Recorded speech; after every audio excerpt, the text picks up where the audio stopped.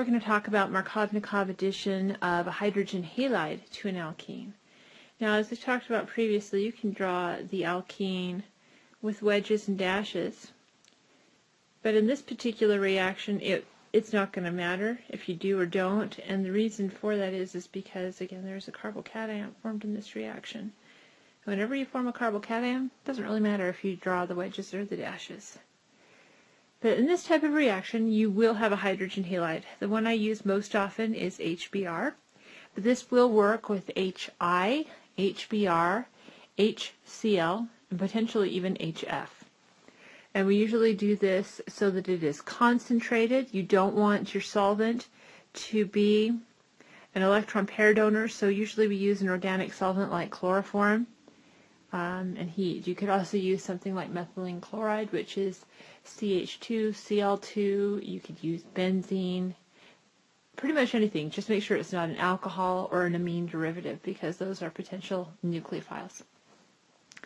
And then I'm just going to add some hydrogens on here and a methyl group so that we have some differences to talk about.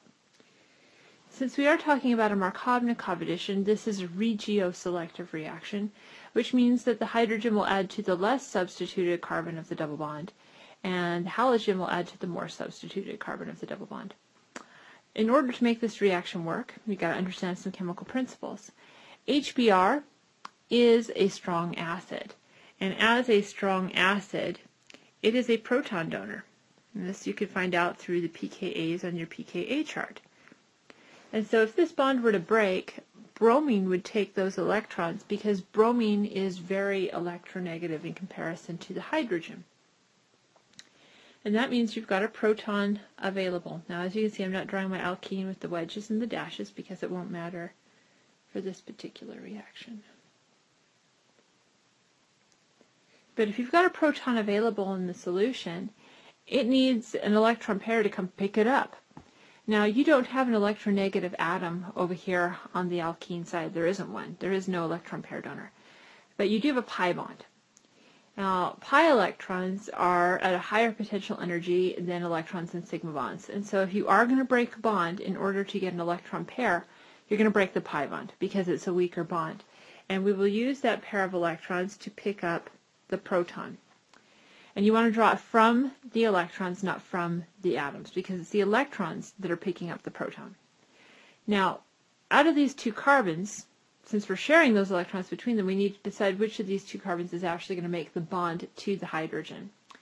And this will be the primary carbon, because I would rather have a secondary carbocation, because secondary carbocations are more stable than primary carbocations. And we're going to draw what that looks like here. So we're going to add that proton, which we've done here, to the primary carbon. As a result of that, you make a secondary carbocation. Now, carbocations are highly unstable, so this was the slow step of the reaction. It's the step that takes the longest amount of time because it's the hard step. Now, carbocations are stabilized by induction and hyperconjugation of the neighboring groups. And in this case, since it's a secondary one, you should be thinking about potential shifts through hydride shifts or methyl shifts to more stable tertiary carbocations. In this case, you can't do either, because if you did do a shift, you'd have to do a hydride shift, and you would end up with a primary carbocation, which is less stable than the tertiary carbocation, or sorry, than the secondary carbocation. So there is not going to be any shift. So at that point, you're trying to stabilize the carbocation, and you need a nucleophile. Well, the solvent is of no help, because we made sure we chose a solvent that was not an electron pair donor.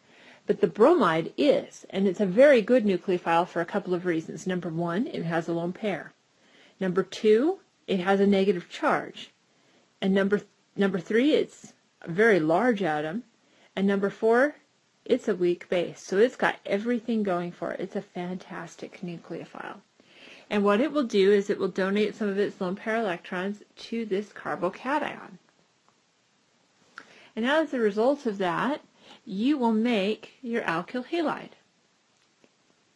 This reaction proceeds in exactly the same manner as the Markovnikov addition of water to an alkene. The only difference between these two mechanisms is which one is the nucleophile. For the addition of HBr, bromide is the nucleophile. For the addition of water, water is the nucleophile. And based on which group is the nucleophile determines if you're making an alkyl halide or an alcohol. But it requires basically the exact same mechanism.